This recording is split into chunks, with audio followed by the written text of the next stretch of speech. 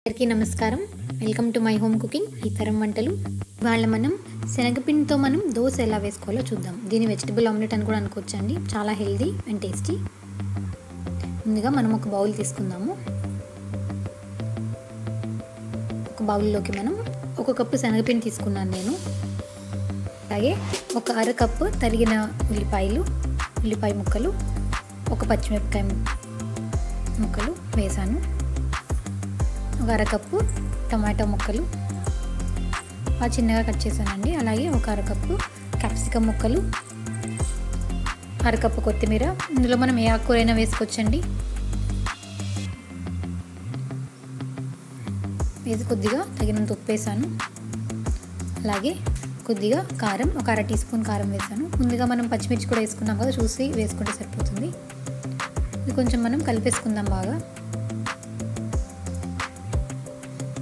ఇది డయాబెటీస్ ఉన్న వాళ్ళకి చాలా మంచిదండి, చిన్న ప్రోటీన్. ఇందులో మనం వాటర్ వేసుకుంటూ కలిపేసుకుందాం కొద్దిగా. దోశ వేసుకోవడానికి సరిపడేలాగా మనం వాటర్ వేసి బాగా కలిపేసుకుందాము. చాలా ఈజీగా రెడీ అయిపోతుందండి, ఇన్స్టెంట్గా. ఫెర్మెంటేషన్ అది ఏం అవసరం ఉండదు. చూసారా ఎంత కలర్ఫుల్గా ఉందో. ఇప్పుడు మనం స్టవ్ ఆన్ చేసుకుందాము. ఒక ప్యాన్ పెట్టుకుందాం. కొంచెం వేడెక్కనివ్వండి. కొద్దిగా ఆయిల్ గ్రీజ్ చేద్దాము. నేను ఒక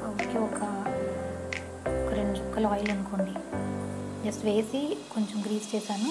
పెనం వేడెక్కగానే మనం దోశ పిండిలా పోసేసుకుందాం అంతే. దీన్ని మరీ పల్చగా రాదు, అలాగని మరీ మందంగాను రాదు. మీడియం లెవెల్లో ఉంటుందండి, బాగుంటుంది.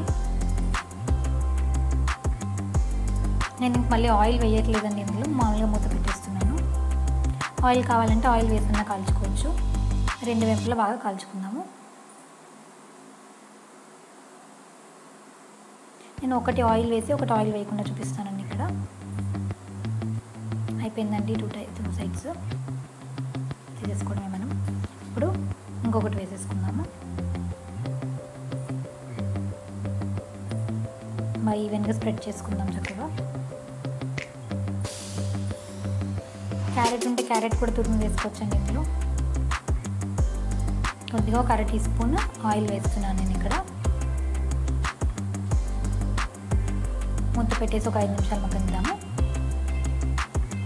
2 సైడ్లు బాగా కాల్చుకుంటే మనం అయిపోయినట్లే. ఇంకా చాలా ఈజీగా రెడీ అయిపోతుందండి, చాలా టేస్టీగా కూడా ఉంటుంది. అలాగే ఆల్మోస్ట్ ఇంకా రెడీ అయిపోయినట్లేనండి.